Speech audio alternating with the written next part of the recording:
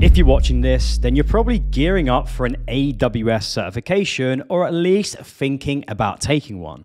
In fact, it's way easier to get a job in the cloud with an AWS certification rather than without one. But getting an AWS certification isn't easy. There are so many different levels to AWS certifications, and not long ago, AWS introduced a brand new Data Engineer Associate certification, which I think makes everything more confusing for beginners on where to start. Now, I am an AWS Cloud Engineer and I hold the Cloud Practitioner Foundational, Solution Architect Associate, and the Solution Architect Professional certification. And I'm going to share with you a complete AWS certification roadmap to help you navigate in the AWS cloud world. Before we get started, you should check out my weekly cloud newsletter where I share free resources, tutorials, boot camps, and so much more to help you make your cloud move. Now, if you're thinking of getting started with AWS and getting your first six-figure cloud role, you're already on the right track, but you're missing that one crucial thing, an AWS certification. But why should you get one? Passing your first AWS certification proves that you have the knowledge about AWS. And having cloud computing knowledge without an AWS certification is like flying a plane without a pilot's license. It's impressive, but missing that official AWS stamp can hold you back, especially if you have no work experience. Now, most companies are already riding the cloud wave, and the cloud computing market is set to skyrocket in 2024. And AWS is also the biggest cloud platform. So getting certified in AWS will help you stand out from the crowd. Now, did you know an AWS solution architect can make over $150,000 per year on average? That is a lot of money for an AWS skilled engineer. AWS offers various certifications divided into 7 core and 5 specialty categories to suit different experience levels. You can do the certifications at foundational, associate, professional, and specialty levels. The foundational is a cloud practitioner. The associate certifications are the solution architect, developer, sysops admin, and data engineer, which is the new one. And then we have the professional certifications, such as the solution architect and the DevOps engineer. And finally, the specialty certifications in advanced networking, data analytics, machine learning, databases, security, and SAP. Let's start with the cloud practitioner at the foundational level. If you're new to the cloud and want a top level understanding of how the cloud works, the business benefits, and the core services, then I suggest taking the Cloud Practitioner Foundational certification. It's an easy and intro level certification to get started, and although it doesn't test you on your technical skills, it's more about getting your head around your cloud services. It's perfect if you're making the jump from a different industry into the cloud, or if you have no tech background. The exam is priced at $100, 90 minutes long, and 65 multiple choice questions. You can also take your exam in 12 languages.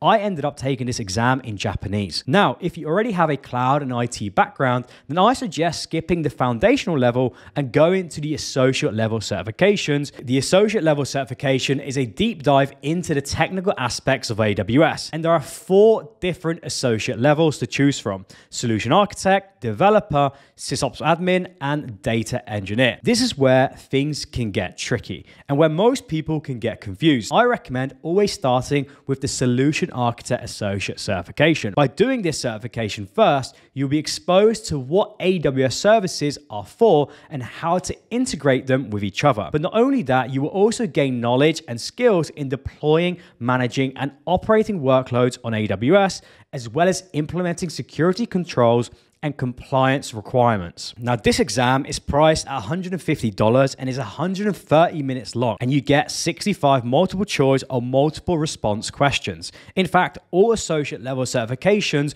cost the same and have the same exam structure apart from the new data engineer one. There is also no hands-on testing in this exam.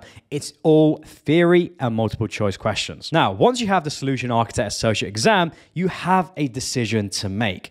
Do you continue with the associate level certifications, or do you attack the professional ones like the Solution Architect Professional? Now, this depends on you and your situation. If you want to get a job as a cloud engineer or DevOps engineer where you need to be a little bit more hands-on, then I recommend you doing the developer associate level next. However, if you want to be an architect, then focus on getting the Solution Architect Professional. And of course, if you did want a more hands-on role, then do the developer and then then the DevOps Engineer Professional certification. Now, I'm going to quickly cover the Developer Associate certification before going into the professional level ones. Now, don't dismiss the Developer Associate just because you're not planning on becoming a developer. This one is not specifically for coding experts. It's important for anyone navigating the cloud and AWS world. Being a DevOps or cloud engineer means you're working with developers and software teams. It equips you with the language to talk to developers regardless of your background. And with this certification, you'll uncover the secrets of developing and optimizing applications on AWS, and you'll master the art of packaging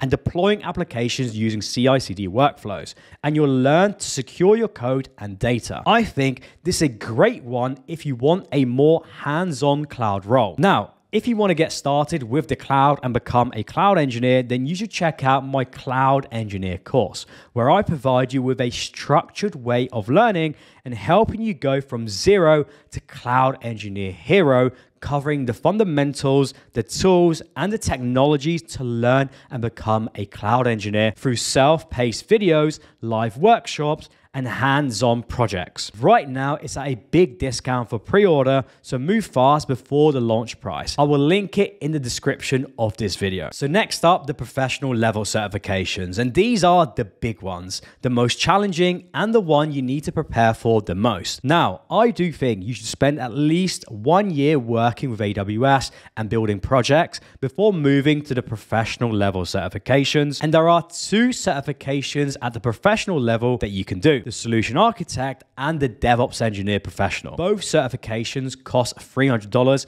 and you get 180 minutes to take these exams. So firstly, we have the Solution Architect Professional. This is the most recent one that I've passed, and here you will showcase advanced knowledge and skills in providing complex solutions to complex business problems. You'll be able to optimize security, cost, and performance, also automating manual processes. You really need to know your stuff at this level, and AWS recommends that you have 2 or more years of hands-on experience designing and deploying cloud architectures on AWS. But to be honest, I think 1 year is enough to study and pass this exam if you have a hands-on role. For this exam, you will need to be familiar with the AWS CLI, AWS APIs, AWS CloudFormation templates, and the AWS Billing Console. You also need to understand the best practice guidance on architectural design and across multiple applications and projects, and be able to evaluate cloud application requirements and architectural recommendations for implementation, deployment, and provisioning applications on AWS. Now, personally, I really enjoyed taking this exam,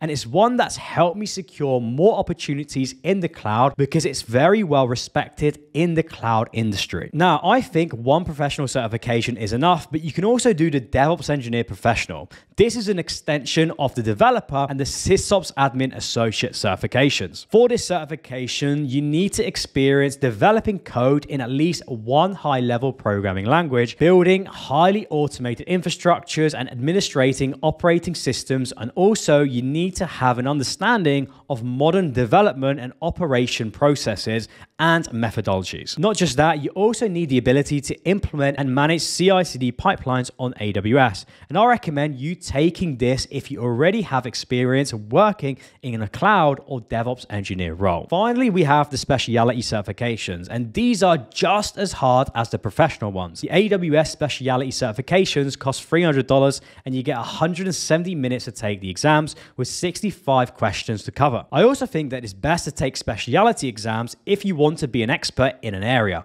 Don't do one for fun. Think about your career and then specialize in an AWS specialty, and you have 6 to choose from: advanced networking, data analytics, machine learning, databases, security, and SAP. Typically, most cloud engineers and architects that I know take the security one first because it's the most popular and a big topic in the cloud world, and a great one to specialize in. And the rest is completely up to you. I personally know people who have taken every single AWS certification, which is definitely a bit of an overkill. Now, the truth is that there are many paths to explore in the AWS world of certifications, and the right one depends on your background and experience. And if you're new to the cloud world, then pick the AWS Foundational Practitioner exam first. If you want to be an architect, then focus on the architect route. If you want to be hands-on, do the architect one first. and then go into developer and DevOps. There is no one-size-fits-all route. It's all about your personal and professional goals. You might aim for 2, 3, 5, or even all AWS certifications, but a word of caution, don't spend too much time overthinking which ones to study for, because you don't want to get stuck in decision-making process, which will lead to analysis paralysis where you overthink and end up not taking any action whatsoever. And here is my golden advice. Focus on building your skills rather than chasing certification. Get 1 or 2 certifications, but then focus on building hands-on skills. In the end, it's the skills and knowledge you gain from the certification that will help you stand out in technical interviews for roles like solution architect, cloud engineer, DevOps engineer, or any other AWS position that you're interested in. So to recap, the AWS Cloud Certification Roadmap starts with the foundational levels, progresses through the associates, and then you have the professionals, and then you can explore the specialities. However, real-world skills and practical experience is always more valuable. Each certification comes with its own set of challenges, cost, and time requirements. But one key takeaway is to prioritize learning and building practical skills. Now, where do you even study and which resources do you use? I always recommend you look at Tutorials Dojo for AWS Cloud Certification exams. For example, the mock exams, use Wiz Labs for any hands-on labs, and then use Stefan Marek's courses on Udemy to pass your AWS certifications. They are some of the best resources out there. Drop a comment below which AWS certification that you're going to focus on in 2024. And as always, thank you so much for watching, and I'll see you on the next one.